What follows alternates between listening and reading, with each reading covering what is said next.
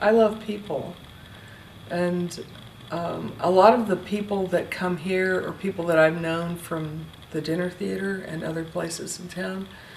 And they, when I first started working here, they would come in and they would see me and go, "Oh, I have a friend here."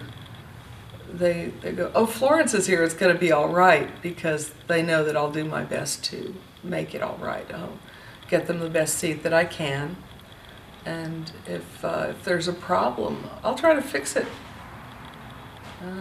I've had some great conversations with people, and I've met some really wonderful people that have been in the theater community for a long time, and some of them are customers now because they don't perform anymore. So I've got some great role models.